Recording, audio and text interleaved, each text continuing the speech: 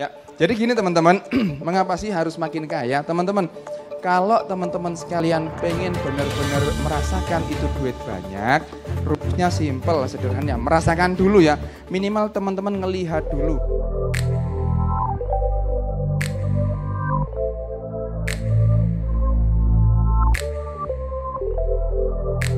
Ya, baik. Assalamualaikum warahmatullahi wabarakatuh. Jalan-jalan ke Raja Ampat nggak cukup kalau hanya satu kali. Kalau salam dijawab kurang semangat, boleh diulang sekali lagi. Boleh? Boleh? Assalamualaikum warahmatullahi wabarakatuh. Baik teman-teman semuanya, gimana kabar Anda hari ini? Konon orang itu bisa diketahui background-nya dari mana ketika menjawab atau ketika ditanya apa kabar Anda hari ini. Kalau ditanya apa kabar Anda jawabannya, alhamdulillah, itu biasanya pernah mondok gitu ya. Minimal mondok Ramadan ya. Kalau ditanya apa kabar Anda jawabannya luar biasa. Nah, itu ada dua kemungkinan. Kemungkinan pertama, biasa ikut training motivasi. Yeay, gitu ya. Kemungkinan yang kedua, biasa ikut multi level marketing. Bisa. Balik kanan, isopora garuh ya. Yang ketawa-ketawa jangan-jangan korbannya multi level marketing ya. Hafal. Yang ketiga, kalau ditanya apa kabar Anda hari ini jawabannya alhamdulillah luar biasa, Allahu Akbar. Nah, itu dua kemungkinan. Kemungkinan yang pertama pernah ngajar TK ya. Kemungkinan yang kedua mungkin pernah bersama saya di 212 demo ya. Allahu Akbar. Baik. Teman-teman sekalian, hari ini, pagi ini saya pengen bersepakat, saya pengen supaya spiritnya tetap terjaga. Saya minta izin kalau saya tanya apa kabar Anda hari ini, tolong dijawab dengan 3 hal. Berapa hal? 3. Berapa hal? 3. Ya, yang pertama kalau saya tanya apa kabar Anda hari ini, tolong dijawab makin sehat. Nah, makin sehat seperti ini ya, makin sehat. Yuk coba, makin sehat. Makin? Yang suaranya benar-benar semangat, tak doakan sehat beneran. Amin. Karena betapa banyak di luar sana orang sakit itu banyak, betul? Pak, coba keluarkan. Nah, itu ya. Ya.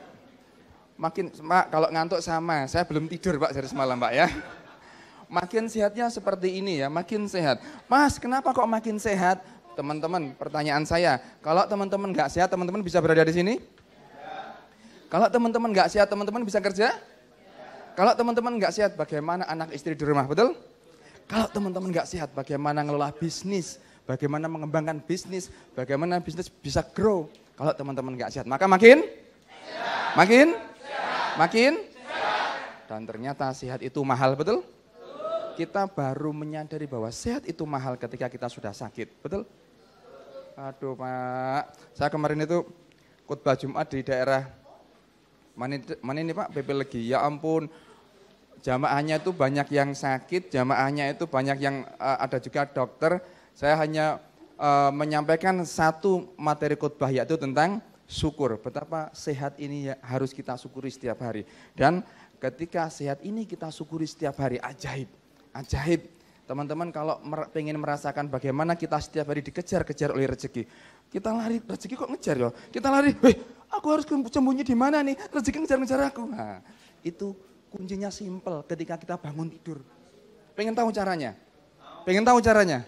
Mau tahu caranya? Nanti seharian kita belajar ya. Yang pertama makin sehat. Yang kedua, kalau saya tanya apa kabar Anda hari ini, tolong dijawab makin kaya. Yuk tangannya. Makin? Mas kok mesti begini makin kayanya Mas? Ya, saya lihat wajah-wajahnya kan belum begitu banyak duitnya, ya kan? Ya kelihatan dari wajahnya Pak. Saya lama hampir 2 tahun. Saya ngajar di Polda Jatim. Saya certified micro expression, membaca wajah seseorang gitu ya. Dari wajah-wajahnya saya bisa tahu masa depan Anda semuanya gitu ya. Hati-hati, kita semuanya calon mayat ya. Jadi maksel yang ada di wajah kita ini bisa dibaca ya. Saya dulu ngambil sertifikasi dari Swedia. Kemudian saya juga bisa mengukur ucapan seseorang itu bisa kecapai atau tidak. Jadi dikalibrasi. Itu ilmunya lie detection. Omongan-omongannya yang diucapkan itu benar apa enggak gitu ya. Nah, Maka teman-teman, kenapa harus seperti ini? Teman-teman, pertanyaan saya, siapa teman-teman yang ada di sini yang pernah ngelihat duit 100 juta? Cung. Saya enggak tanya punya.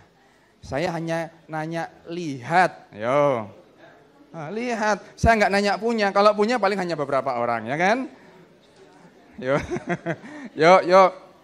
Siapa teman-teman di sini yang pernah lihat duit 100 juta, Cung? 100 juta. Hanya berapa orang? Kasihan sekali ya. Oke, baik. 50 juta deh, 50 juta. 10 juta deh, 10 juta. Mbak, sampean pernah ngeliat duit berapa, Mbak?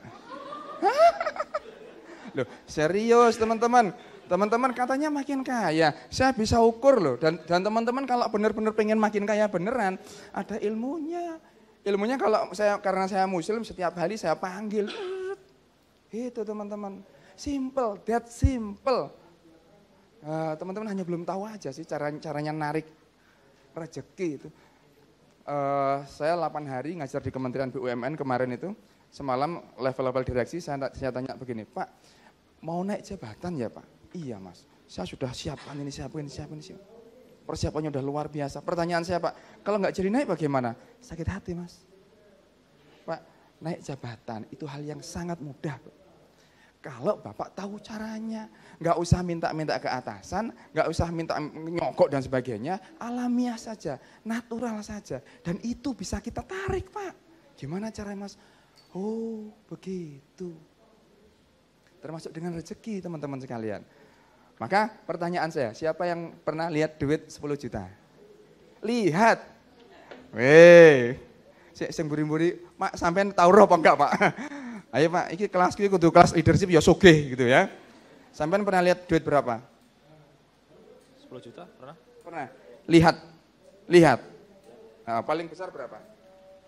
Lihat, kalau tulisan ya 1 miliar tulisan aja. Tulisan. Lihat barangnya. Belum.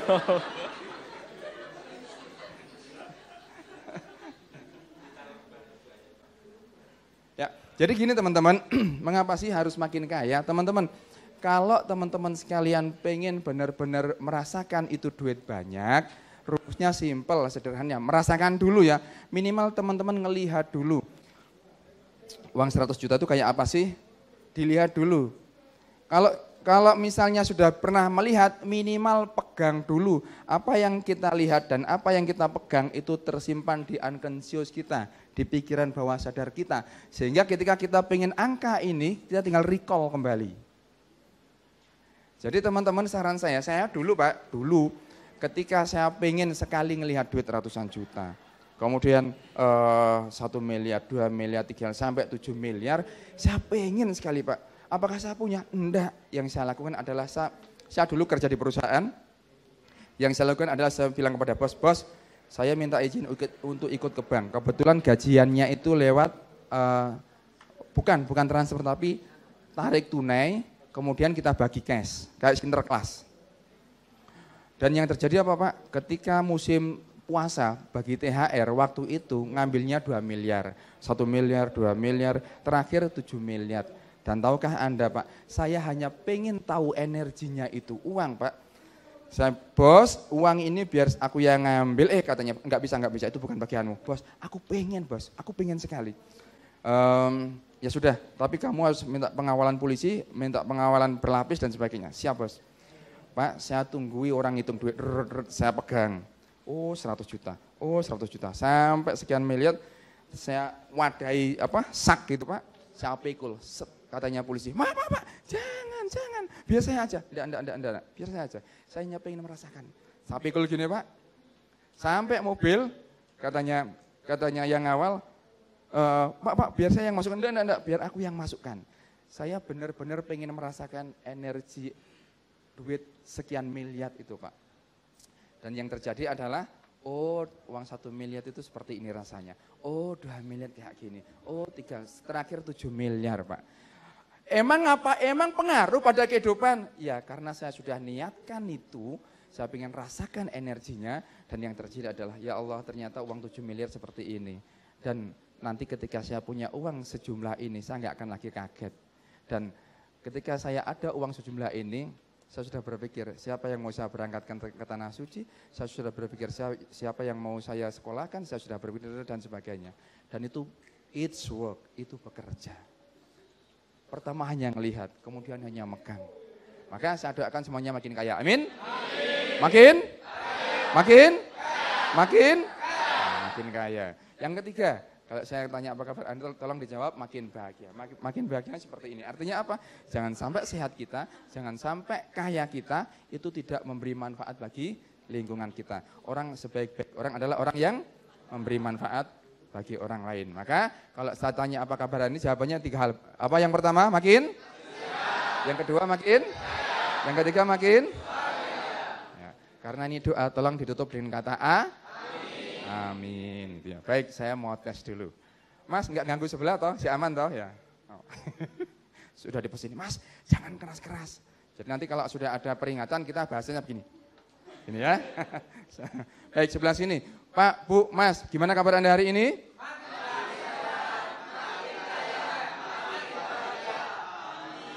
Nah, saya minta yang mengaminkan sebelah sini. Sebelah sini nerima doanya saja ya. Baik, yuk ulangi lagi. Gimana kabar Anda hari ini? Makin sehat, makin kaya, makin bahagia. Amin. Ini aminnya orang biasa tahlilan ya. Sebelah sini. Mas, Mbak, gimana kabar Anda hari ini? Makin sehat, makin kaya, makin bahagia. Amin. Ini aminnya jamaknya Mama Dedeh ya.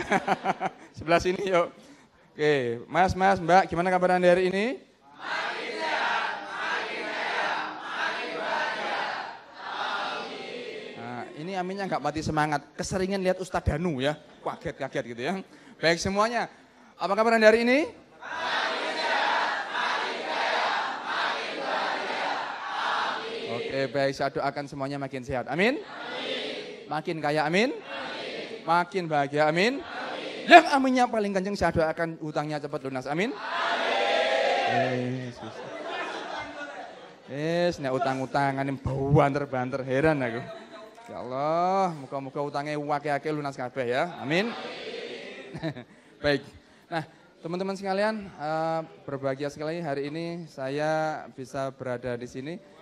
Saya sebenarnya tidak asing di TDA karena mulai awal saya turut TDA awal-awal dulu tahun berapa ya. Saya turut membangun TDA di Surabaya. Di 3 kepengurusan saya masih terlibat.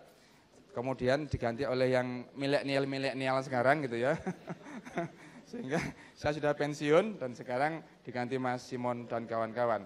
Dan TDA ini adalah rumah kita. Rumah tempat kita belajar, rumah tempat kita bertumbuh, dan rumah tempat kita untuk saling berbagi. Tepuk tangan dong untuk TDA ya. Itu pembelajaran kita hari ini. Tapi teman-teman sekalian, di sesi yang pertama ini, leadership itu baru bisa terasa esensialnya ketika kita paham bagaimana sih kita punya value diri, bagaimana sih kita punya nilai-nilai diri. Maka teman-teman, hari ini siapa yang siap belajar, angkat tangan dong.